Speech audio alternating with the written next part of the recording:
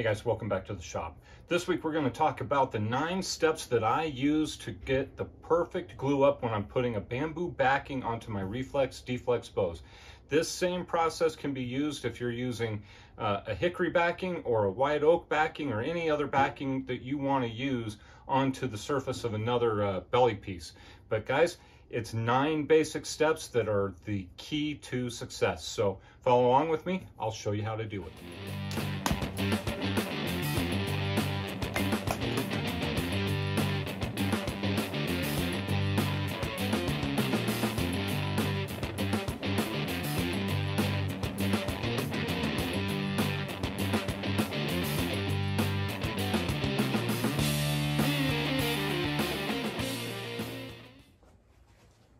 Step 1 in the glue process, dry fit your parts. This process or this step cannot be underestimated. What it does for you is help you understand exactly how your parts are going to go together, number 1. Number 2, it helps you understand if you have enough clamping materials like clamps and or bands or however you choose to bind this together. It helps you understand if you have enough of those tools. All right. The other thing it does is help you understand the alignment in advance, so you know how the parts fit together. You know what indexing marks you need to make so that you can get everything set in the same place. And lastly, how much effort and time is going to go into the process of putting or doing the glue job, right? So you should understand about how long it's going to take you to do this process, to get everything glued up, how well your joints are going to match up. So like where your power lamb ends and your bamboo comes into contact with the belly wood, what kind of glue lines you're going to get in that scenario. And then additionally, like how much pressure it's going to take to accomplish that glue up, right? So you learn a lot of things when you take it for a test run, because once you put glue on this stuff, guys, your parts just start sliding around like a jellyfish.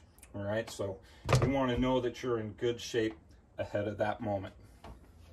Step 2 is to pick the right adhesive for the job. So I've got like 2 ends of the spectrum here.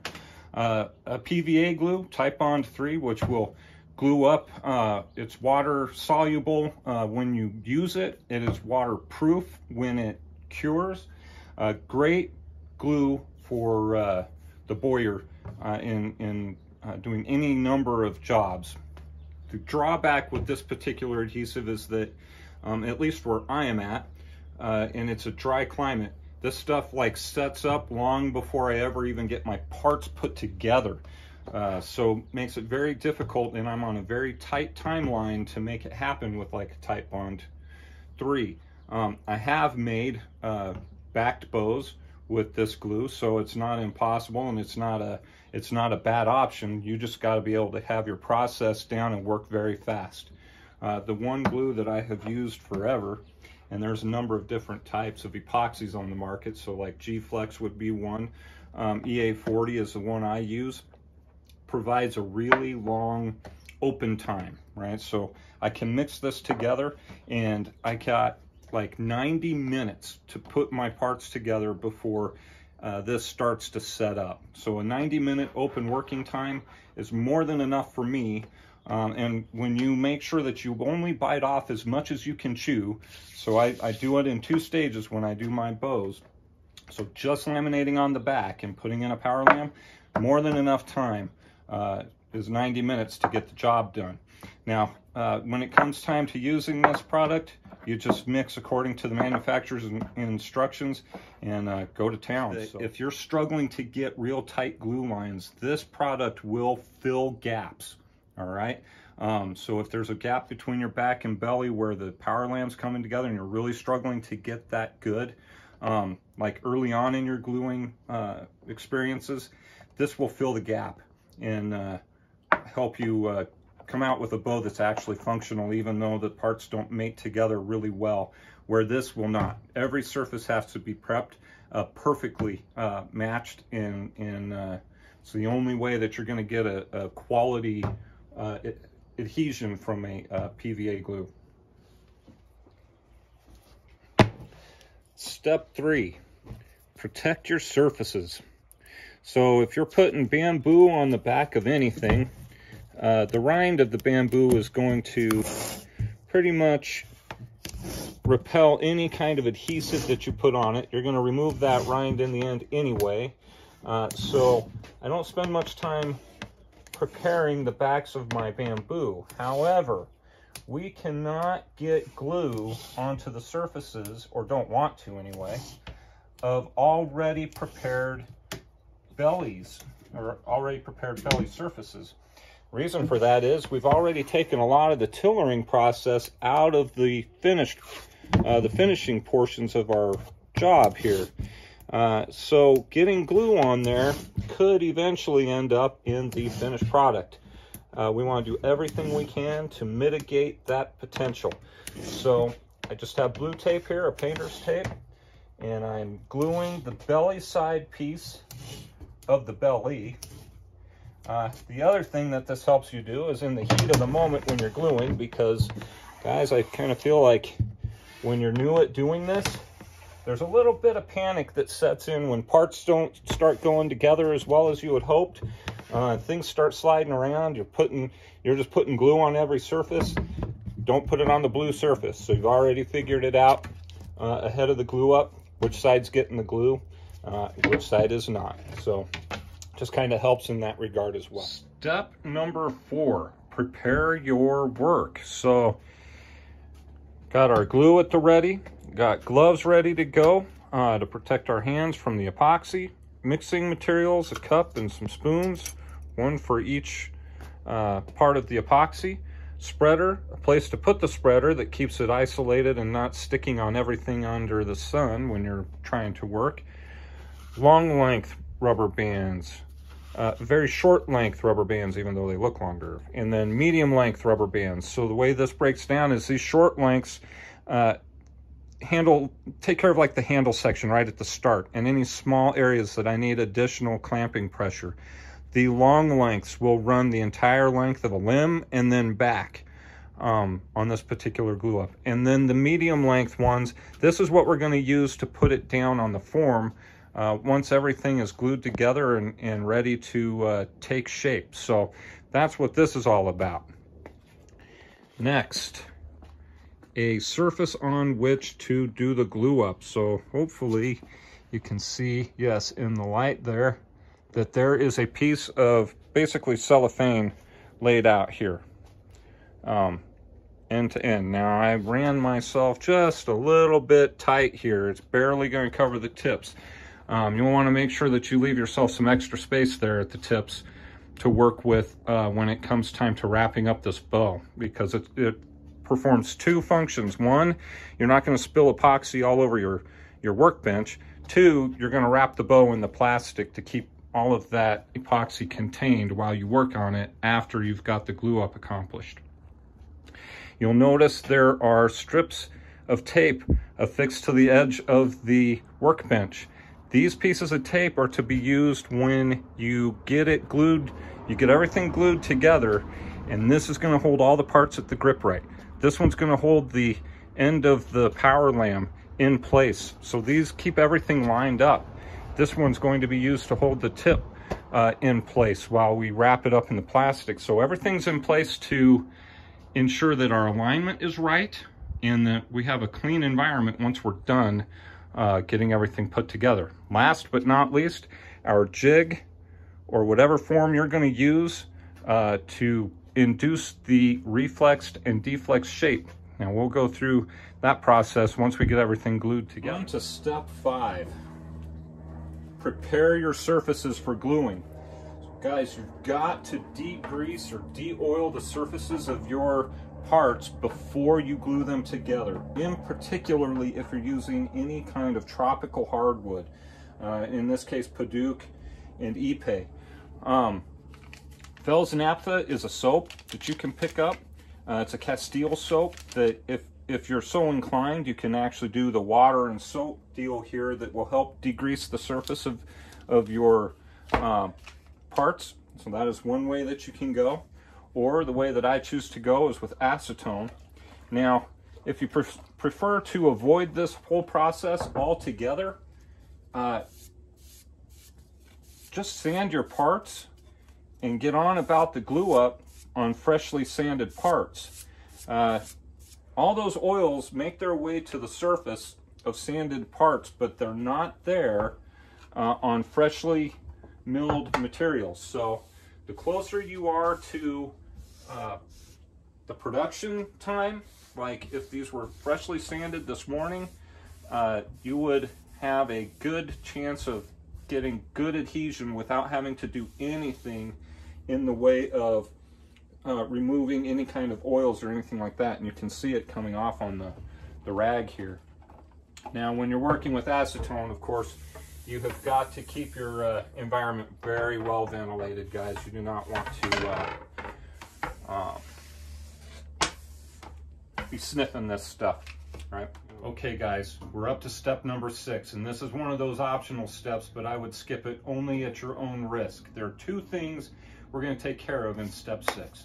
1, we're going to take care of ourselves before we get ourselves committed to what is going to be a very involved gluing process, okay? So once we get going, we don't want to have to stop when Mother Nature calls us to duty.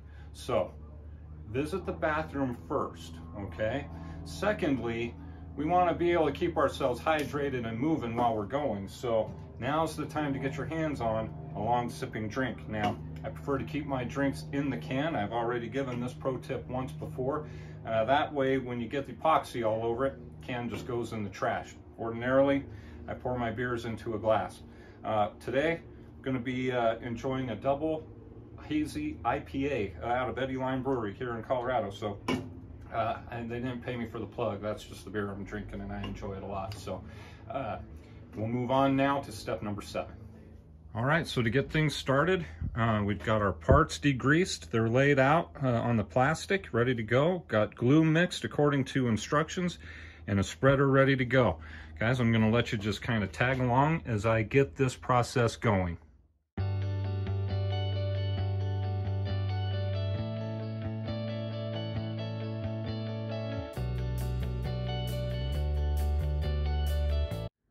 All right, so we have put glue down on the belly surface, and hopefully you can see here where it's got that wet appearance across the entire length.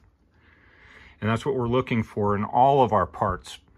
So instead of subjecting you to watching me spread a thin layer of glue on everything, that's just what the parts should look like. So it's only on the belly piece right now, but I'm going to do the same with the power lamb, and then again with the back. So we want epoxy on all surfaces, all mating surfaces. So it'll be like, you know, double the epoxy in throughout. It does not have to be thick, although when you get along to gluing in the power lamb, I would put a little extra measure right out here at the fade outs to ensure that you got real good glue filling if necessary during your glue up. I've done that with every glue, no matter how experienced I have gotten. I just put a little extra major security right now. All our parts are covered, and you can kind of see in the light there how everything has a good coating on it. Now I have put the power lamb on top of the belly here simply because it's wet with epoxy on both sides, so it doesn't make sense to set it on the bench top. But we are coated on all our surfaces, and we are ready to assemble this guy. All right, I have made sure that I've got just a little bit extra glue right out here on these tips. Now, I'm not afraid of some squeeze out in this part of the construction, because that's our most vulnerable space right there, the ends of our power lamp. All right, so I'm going to get the glue out of the way here. I got my parts indexed on their sides, so You can see where everything goes as far as getting it lined up. And they're lined up at center here. Okay. And I'm going to start applying my tape, right, that's here to ensure that we're all lined up. Now, on the center piece, you don't want to go right over your indexing lines because you still want to see that you are lined up as we progress through this build, or through the glue up here. So I like to start at the center and then move on to the tips here.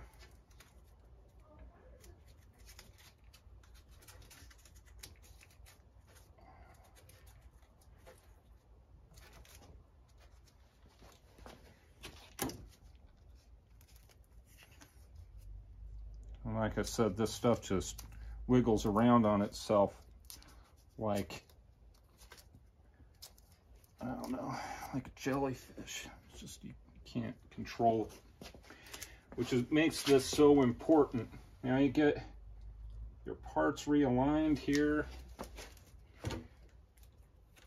And again, I don't want to cover up that transition. I want to be able to see if I'm getting a tight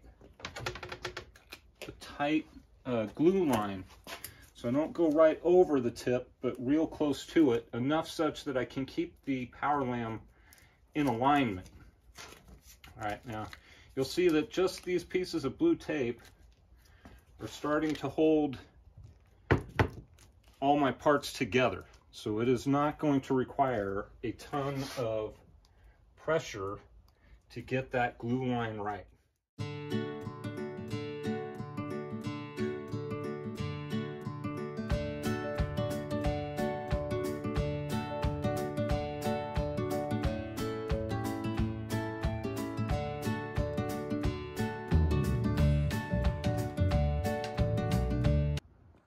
Okay, that's a lot to digest in the form of a time lapse, but I want to show you what each side of this limb is, or the bow is going to look like. So this is yet unwrapped.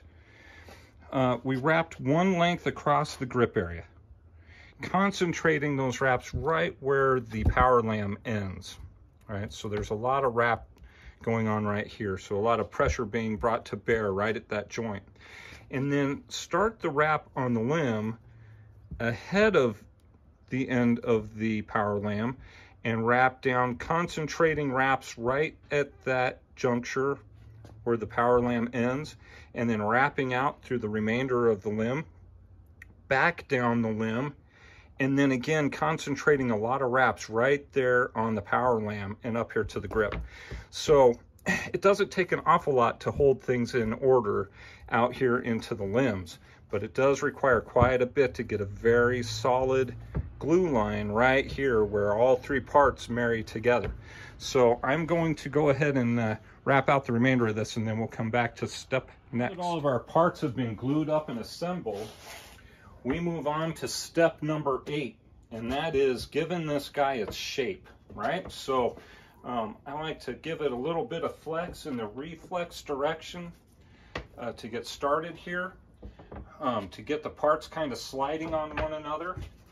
And then we got to have our jig ready to go.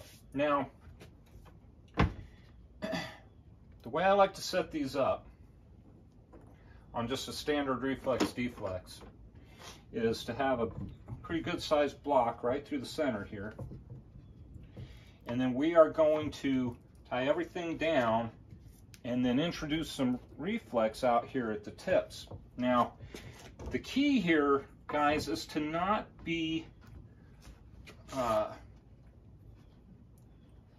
look for extreme amounts of bend, right? So they can look exciting when you got whopping bends going on, but the fact of the matter is that whopping bends become fickle when you're trying to A, tiller them, B, shoot them.